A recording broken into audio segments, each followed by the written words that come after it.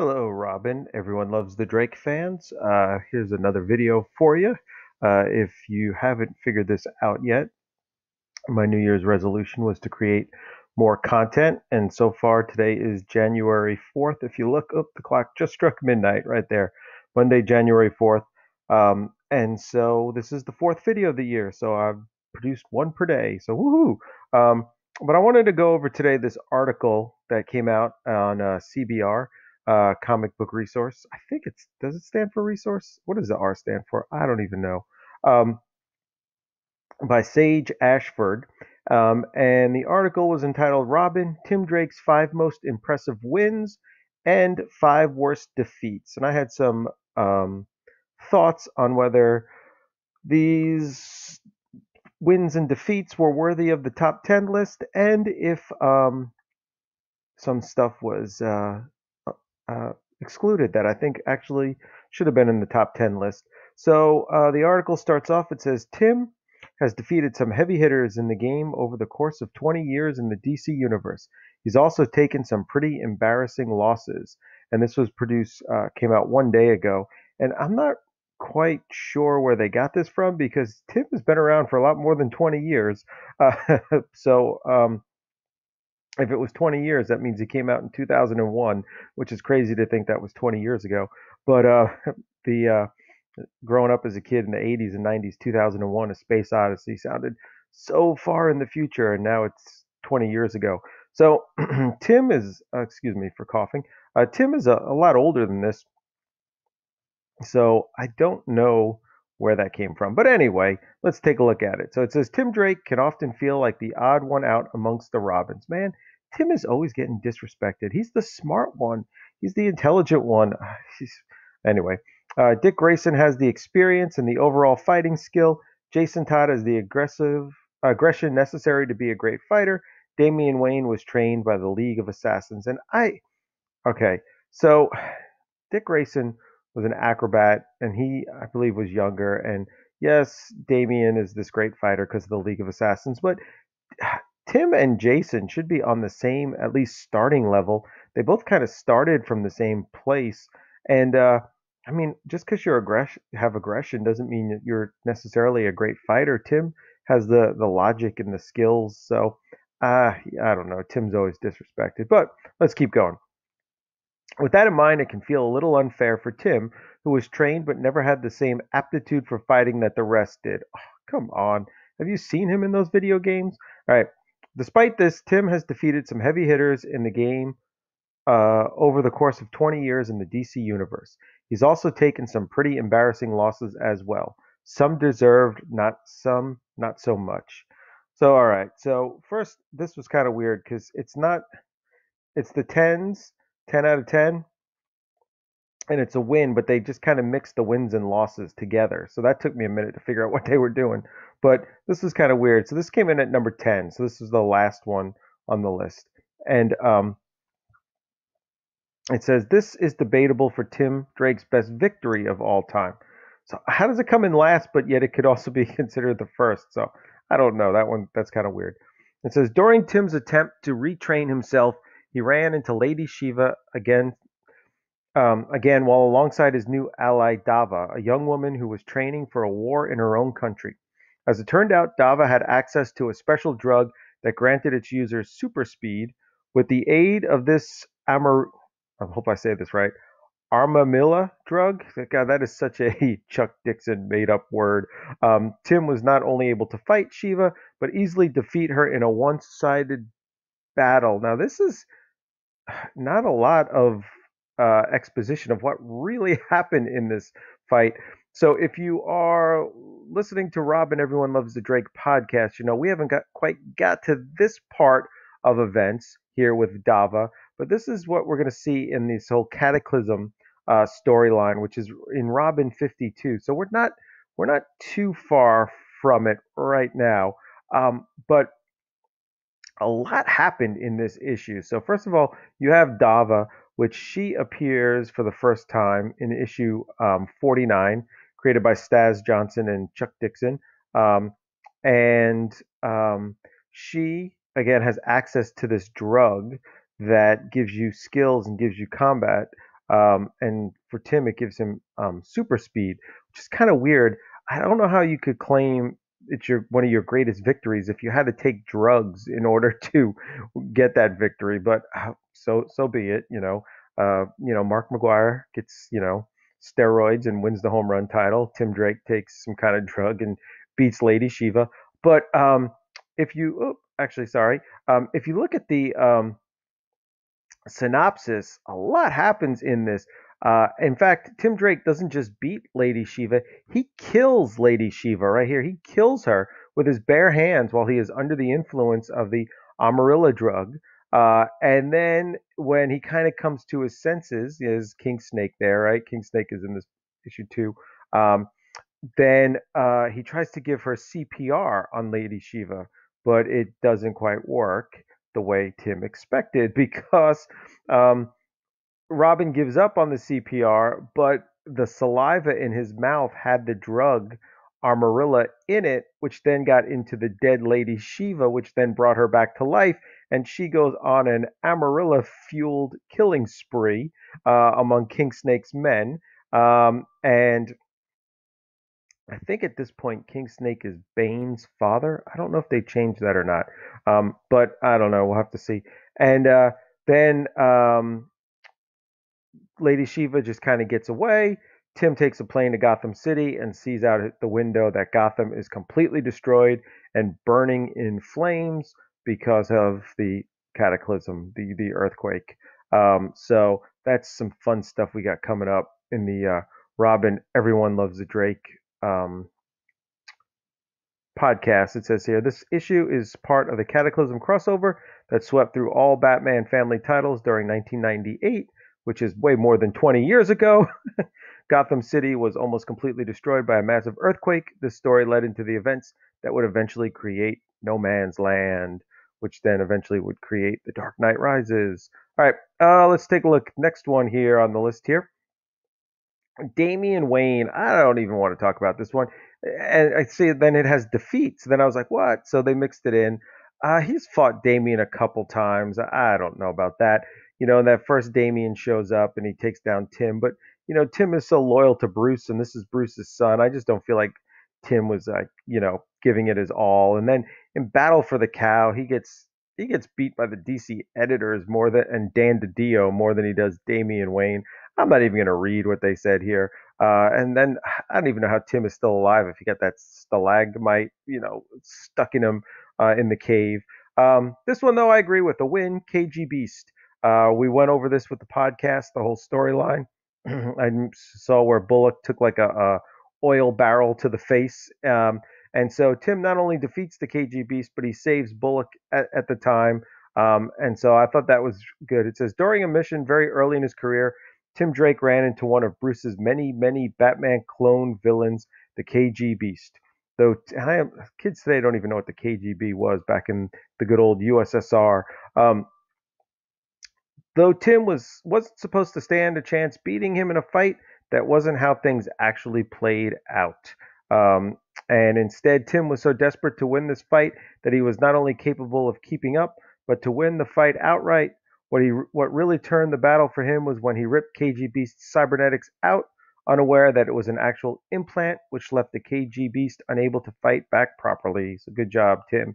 Now this one I think we've talked about on the podcast how ridiculous the Baffler was, and yet he gets defeated by the Baffler, which is kind of strange. And it says that Tim and Stephanie, as the spoiler, Stephanie Brown, didn't take him seriously and get captured, and they get trapped in a building that was set to explode. But fortunately, Tim and Stephanie were able to escape. And he was supposed to be ridiculous. You could see here in his introduction, they're laughing. Cluemaster and that other guy, Cluemaster's friend, is laughing at him. Um, it's funny how you can just look at this and know that that's Todd Grummett. Todd. Did I call him Todd? Tom Grummett. Those faces always look the same. All right. Win, spoiler, I don't know. He gets hit in the face with a brick in this one here. He does find out her identity and is able to kind of, you know, lord that over her for a while. But when Spoiler was first introduced, it was not long after her father, Cluemaster, had gotten out of jail. Frustrated with her father's desire to continue committing crimes, Stephanie suited up as the spoiler to try and shut him down, sending clues about her father's actions to the GCPD. I always thought that was such a great storyline, such a great way to build a character, and calling her the spoiler and that she's spoiling her father's crimes. That was just brilliant. Um, Eventually, she was caught in her outfit by Batman and Robin, and Tim chased her down. Though he was capable of catching her, he also caught a brick to the face for his troubles, and she got to get away. So I don't know how that's really a win. That she got away and he got a brick to the face and a broken heart. Actually, they started dating, so I guess it was mended.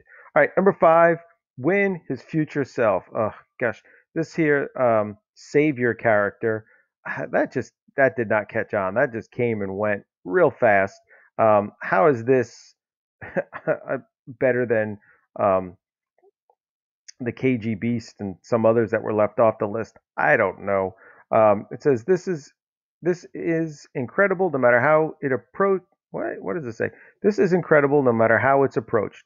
That didn't make sense the first time I read it. The future version of Tim Drake is someone who's let the planning and his own genius go to his head, causing him to take over the majority of Gotham. So there he is right there. They don't even mention his name as Savior. Um, when he gets the chance to go back in time and change everything, he single-handedly defeats Batman, Dick, Damian, and Jason. But then later, the present version of himself works with his friends and defeats him, delaying him long enough for the time stream to send him back to his timeline. Which I guess that's a victory. I always feel like the other members of the timeline um, just kind of won that. And the best part on this one was when he met him and he said, "Who's Connor?" That was so cool. All right, number four, defeat bullies. This again, I don't really know if this is defeat. I'm not going to read this whole thing, but Tim and Ari were out on a date. Some bullies accosted Tim. He didn't want to just beat him up and show his mad fighting skills in front of his girlfriend and give away his secret identity. So Timmy, um, gets his butt kicked, but then he goes back and finds him and kicks their butt. But I think I said this on the podcast. I don't see how if he just beat up these two guys, that would like, oh, you beat up two guys, you must be Robin. To like, you know, just kids. I don't know. Number three, a win outsmarting Doomsday. This was great when Tim was kidnapped by Dr. Oz. I don't really know if you outsmart Doomsday. He's not very smart. He's just this relentless Hulk ripoff. Sorry, Marvel, DC, Dan Jurgens, but it is. He's just the Hulk with pointy things and no human reasoning. He just wants to kill and destroy. So yeah, okay. I guess that one's good.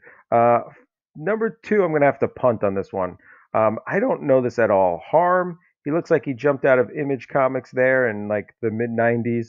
It says here that he is a villain from Young Justice, and I have not read that series yet. I know everybody go ahead and say every bad thing you want to say about me.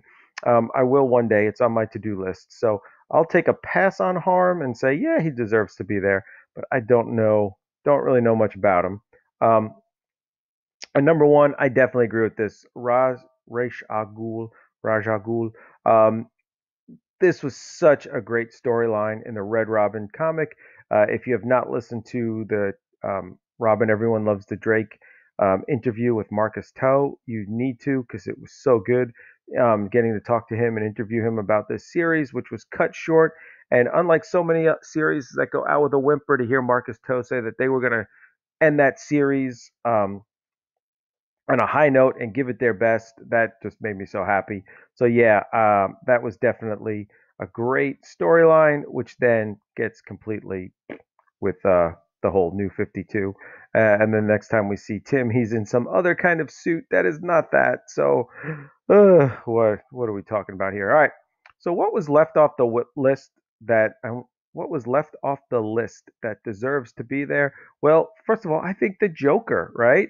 Robin 2, the second miniseries, Robin goes up against the Joker and he defeats the Joker. It ends with Robin The last issue, if you've read it, or have one of the many, many, many covers. This was one of the start of like just insane amount of covers um, at the time.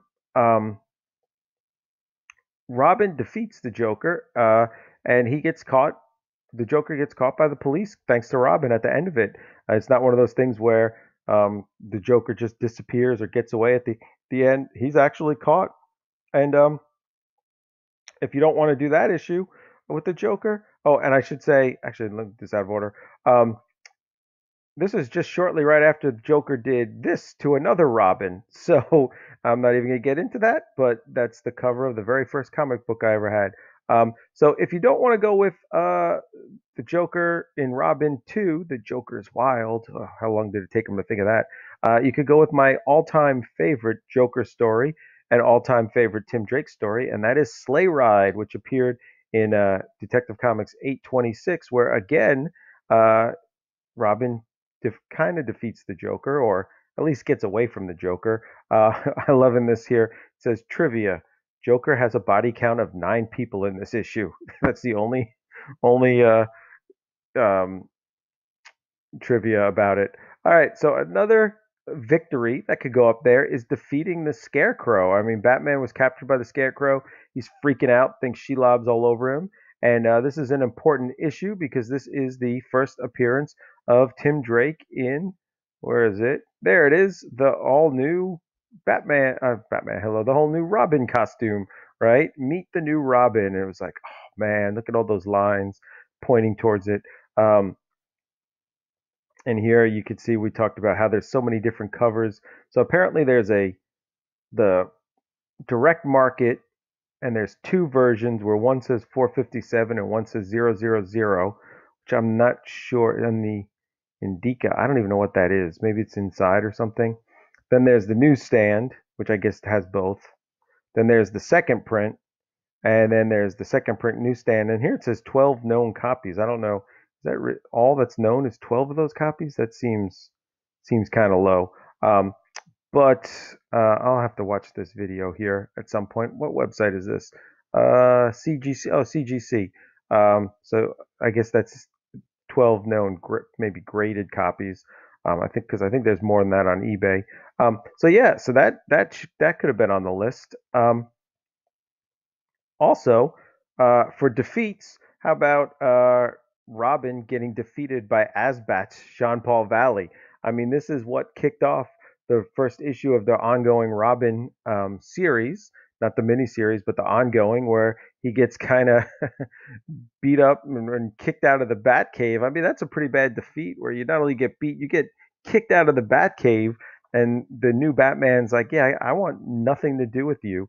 So I got to put that as a top 10 defeat, way more than some bullies or the Baffler. I mean, come on. And don't forget, maybe the biggest defeat of all, a bunch of drones in the sky, because they did, well, he defeated them the first round, but then the second round, that kind of happened, and that was the death of Tim Drake. Or was it? Was he really just hanging out with Doomsday and Dr. Oz in a storyline that would just kind of fizzle out, which I thought was going to be this huge, big part of the Doomsday Clock, and it wasn't even in it. What the heck happened? I don't even know. But I don't want to leave on the Tim Drake getting defeated here. So let's go back to his greatest victory here, defeating the Joker. I wonder in the comments, the you have any that I left out that you think that belong there in the top 10 list? How many of these Robin 2s do you own? I think I have a long box full of them. I thought they were so cool. Oh well. So on that note, I think we're going to call it a day. So see you next time.